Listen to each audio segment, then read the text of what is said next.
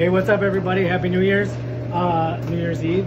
If you got our meal kit for this dinner, this is our first course. You've already enjoyed your canapé and your amuse-bouche, and it's time to start the first course.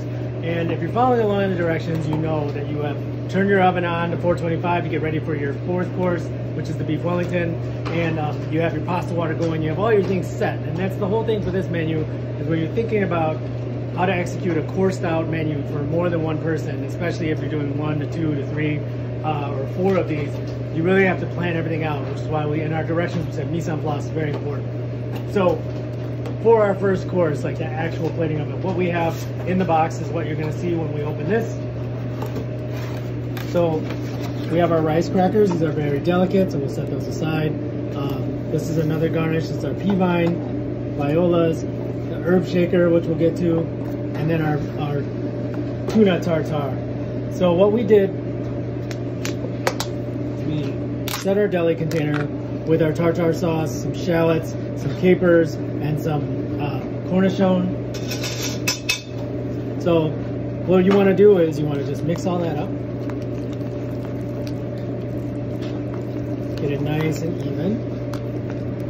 No seasoning necessary. The sauce is very seasoned already, as well as the capers and the cornichons.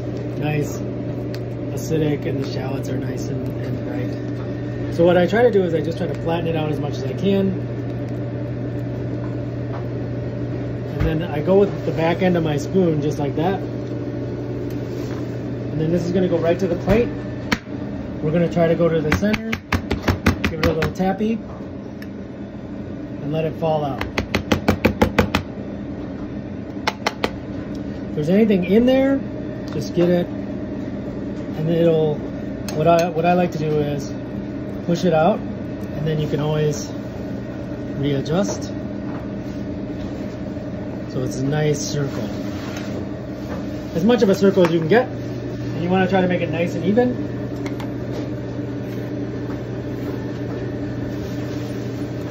As much as you can. I'm going to cover up half of this, as you'll see later. So what we do is take our pea vines. This goes right on top. You can kind of decorate it however you want. You could do a pile. You could do the all over. I'm going to put my crackers. Like I said, these can be used as like a chip. You can put the fish right on it. You could crack this thing over the whole thing when it's time to eat it, and just eat it with a fork. But I like to make a little bit of height on the plate. And then we're gonna address the herb shaker. So the herb shaker has some dried herbs in it that have been ground up, so it's a nice powder. So you wanna hold it on the sides and then gently pop the top off. And then what we're gonna do is we're just gonna invert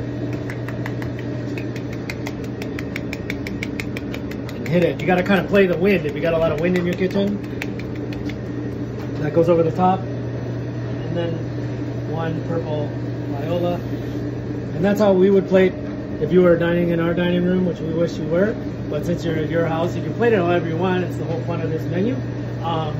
But if you want an idea of how we would do it, this is it. Course number 1, tuna tartare.